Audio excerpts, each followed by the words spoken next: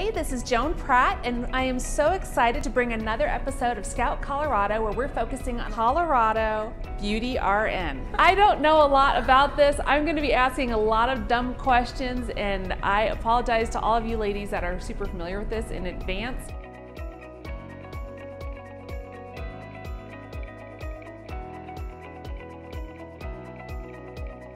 So I'm Jenny Garland. I'm a nurse injector.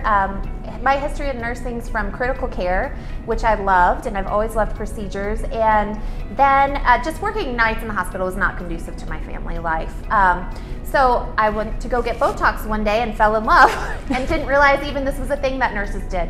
So for about the last 5 years, I've worked doing injectables, and we just adore it. And everything we do is to help you feel more confident in your own skin. So I'm Maleta Ln, and I'm the lead esthetician here at Colorado Beauty RN. I've been an esthetician for the past 2 years, and that is just our goal here, to make you feel your absolute best in your own skin. So both of us offer free consultations.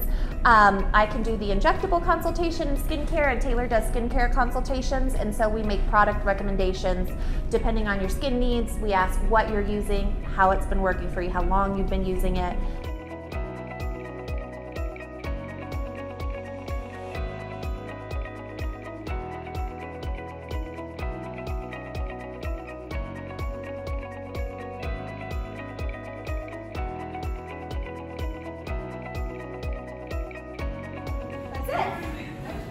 Ta-da!